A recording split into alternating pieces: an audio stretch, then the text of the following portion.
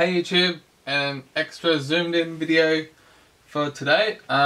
Basically, I'm going to make it as quick as I can.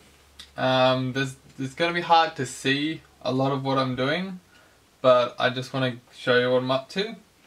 So I have a sff8484 connector, SAS connector, and it's a tail. It goes out to 4 standard SATA connectors for my server. Now, what I didn't know when I brought this is these are directional. So the one I currently have is to go from 7 SATA ports on, say, a motherboard into a backplane of some description that uses this connector. But what I'm trying to use it for is put this onto a RAID card and run 4 hard drives off it, which I can't because it's wired the wrong way. So I'm going to quickly go through what I'm doing. I'm changing these. I'm actually just pulling all the tails off, resoldering them, and they work fine. So it's really simple if you've got the tools to do it, and really easy. So I'm just going to quickly go through it. Probably try not to stop too often, and I'll try and fast forward it and show you little bits and pieces. Alright, let's get going. So these are just cheap ones I got off eBay. They were $6 Australian or something. So just basically I went on eBay and I was like, hey, what I need these connectors, and I just brought the cheapest ones I could find. So 2 screws, cover comes off really easily. What we're going to do, we're going to mark our 4 SATA cables, just a side. So all these will get switched 180 degrees, and that's all we have to do. So really simple. They're all hot glued down, so I am just using the lighter, and I will go through and I will heat these up. It's easy if I don't show you guys, but I'll try and... So what we're trying to do is to heat the hot glue without melting everything else. Now, soldering iron. Now, this one is a 0.8 of a millimeter wedge tip. So really good for doing this sort of work. I would definitely recommend something this small for this work. But with something so small and having hot glue everywhere, definitely keep cleaning your tips, as it will destroy the tips pretty easily, especially if you've got if you've got good soldering tips and stuff like that. You want to keep them in good nick. So I will clean it and I will tin it after I finish going through these connectors.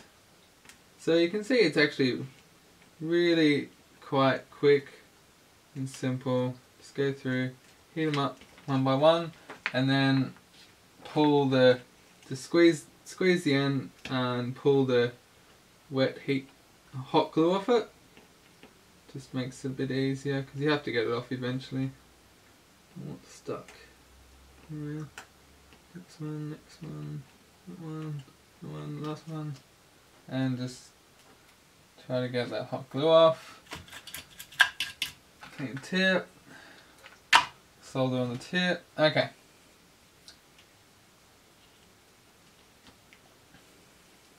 So we're going to go through fine number 1, which is the last one I just pulled off.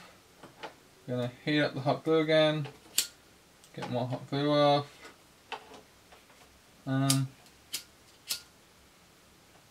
The hot glue, you don't need it hot, you just need enough to get the hot glue off. Now these are woefully not straight, so I'll just trim them up a little bit. So I've got about 1.5 millimeter cable there, so we're not working with huge sizes here, considering the tip's only 0.8 mil wide.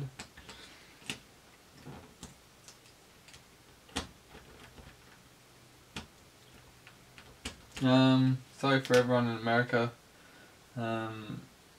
I use metric, and we use metric here in Australia, so if you're interested to work out the sizes, just Google them.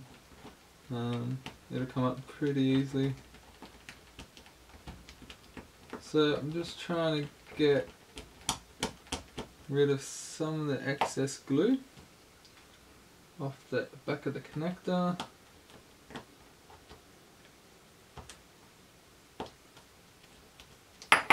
Then we're going to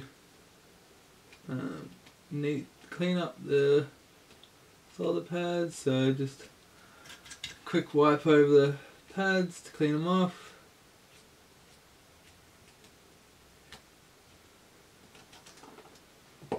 That's that. P1.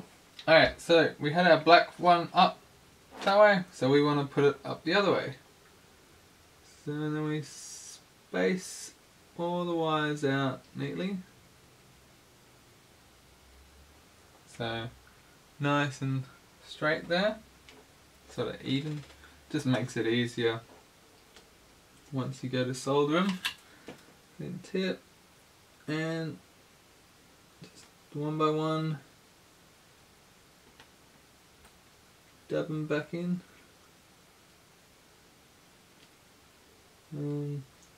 Don't need any extra solder. I mean, you're soldering like, I think it's 30. I think these are 30 gauge. So the amount of solder that's on the pad is more than enough to attach them. That's it. That's one done. So basically, and that's all you have to do. Switch the cables physically over, so that will change. So that will change from our host to our attached device. So the way they were before, that was the host and that was the device, and so by switching the cable over, it switches the end. So I'm going to continue on, finish the rest of these. There we have it, YouTube. Completed all 4 connectors on there. So they are fine, but there's my finger. So they're quite small, but take your time with it. Get an appropriate size. This is basically the smallest bit you've got, and you should be fine. And it's not hard. It only took a few minutes to do it, so quite quick. And just a bit of hot glue over it again, and all good to go. So if you enjoy my videos, give them a thumbs up. Helps a bit. So, and I'll catch you on the next video that I make. See you later.